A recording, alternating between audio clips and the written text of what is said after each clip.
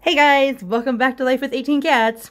Today we are focusing on Purr-Fect. Yes, and her name is spelled P-U-R-R-F-E-C-T. She was actually born on October 17th of 2015. I got her in December. Purr-Fect is actually an adoption, not a rescue. Yes, a friend of mine had kittens and I got pick of the litter, and so I picked her. She is a long-haired, diluted calico. Silva, it's not your turn yet. It's not your turn, Silva. No, it's not your turn. Don't steal the spotlight. Anyways, so back to Purr-Fect. I got her, like I said, in December when she was 2 months old.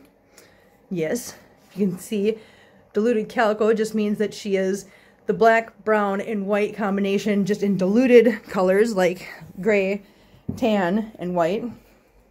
She's a beautiful little girl. She weighs about 8 pounds, which is completely normal for her size and her breed. Purr-Fect is very cuddly and loving. Yes, she is. Are you cuddly and loving? Are you my cuddly girl? Yes, you are my cuddly girl. She is so soft and she is such a pretty girl. Purr-Fect, are you a pretty girl? Yes, you are. Are you beautiful? Look at this beautiful girl. Look at that beautiful face. Yes. Since I have had Purr-Fect, she has actually had 1 litter of kittens. She actually had her kittens the same day that Princess had her kittens, and she had two kittens. She had a girl and a boy, who you will meet later because I still have them, and the dad of those 2 kittens actually is still with me too. His name is Mittens, and you'll meet him later too.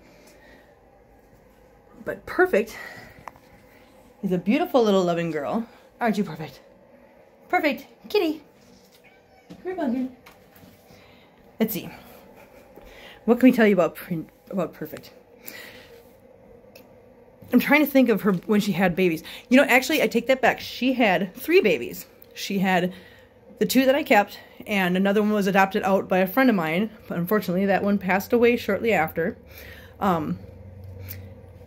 Purr-Fect is very protective over me. She loves to lay in my lap for hours if I let her. She would not let me go to work if she could help it.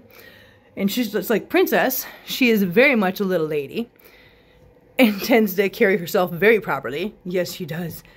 Are you a very proper lady? She's like, yes, I am. As you can see, she just loves to snuggle things. Yes, see how pretty she is. Purr-Fect, are you so pretty? Are you such a pretty girl?